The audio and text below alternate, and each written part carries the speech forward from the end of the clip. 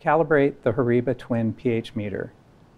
We take the meter and we always calibrate to 2 points. If we're working below pH 7, we calibrate to pH 7 and 4. If we're working above pH 7, we calibrate to 7 and 10.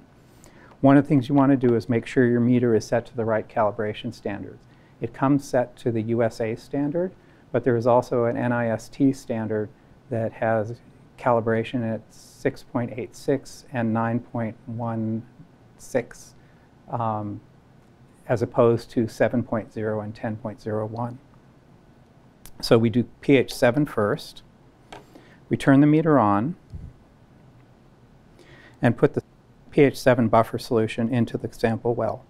We want to make sure we cover both the black measuring electrode and the small white dot to the front that is the reference electrode.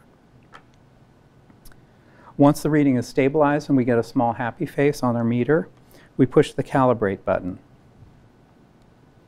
And that self-calibrates to 7.00, and we get a happy face. To prepare for another reading or for the other calibration, we simply dump out the calibration solution, rinse the electrode off with distilled or deionized water, and shake out the excess water in the meter. We then put in the pH 4 reference solution, wetting both the reference and measuring electrode. We wait for the pH to stabilize again, waiting for the happy face, and again push the calibrate button to calibrate to the 4.01 setting. And when we get the happy face, we're now calibrated to the pH 7 and pH 4. To measure pHs above 7, we need to calibrate with pH 7 and pH 10. The Horiba meter only comes with 4 and 7 calibration standards, so we use a standard from another company or another source and use that to calibrate.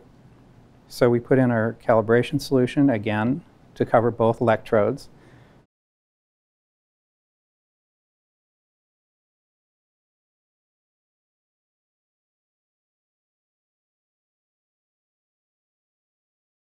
Get rid of the air bubble.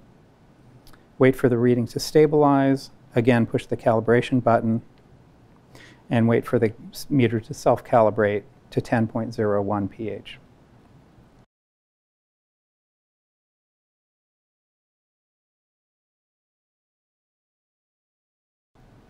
We're all set to go to measure our pH of a solution or the surface of a painting.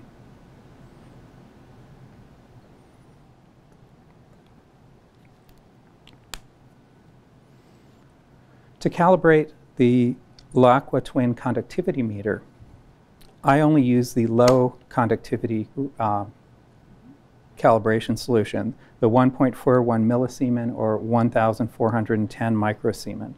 We fill the measurement cavity with the calibration solution, making sure there are no air bubbles, and making sure that there is enough solution to contact both of the small black squares that are the measuring electrodes.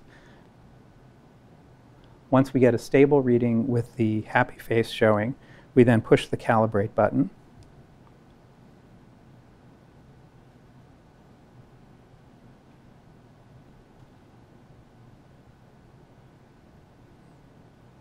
And we've calibrated to 1,413 microsiemens per centimeter. After we've taken our measurement, we want to rinse out the solution we've just measured, whether it's a calibration standard or a solution we're measuring. We simply rinse out the electrode with distilled or deionized water, flushing the previous reading out, and give the meter a shake to remove the excess water. And we're ready to go for it with another conductivity reading of either a paint surface or a solution.